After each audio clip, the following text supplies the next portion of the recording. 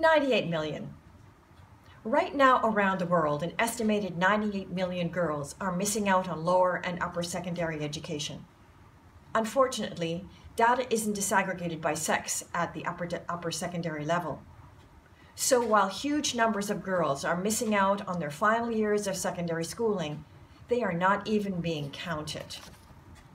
What we do know is that every additional year of secondary schooling boosts girls' wages by 15 to 25%. It is so critical for girls to access secondary education so we can break the poverty cycle for good.